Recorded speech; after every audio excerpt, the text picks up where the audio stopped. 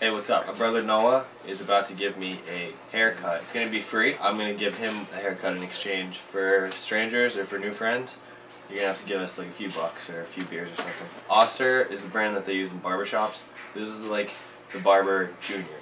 So come on up here, get some close-ups of what I'm working with, before and after type thing. Yep, some of my friends like to say that's a bald spot, but that is not a bald spot. That's a cowlick.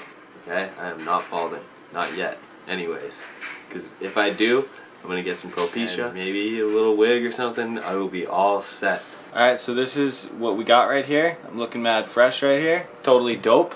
That's the chop I got from Noah. So he's doing the video. So here, let's just swap it out. Alright, this is my chop of Noah. Spin it around. Boom. And we want to highlight right here. Look at this. Most barbershops you go to, they don't even know how to do a proper like taper job on a fade. But is that proper? Yeah, of course, man.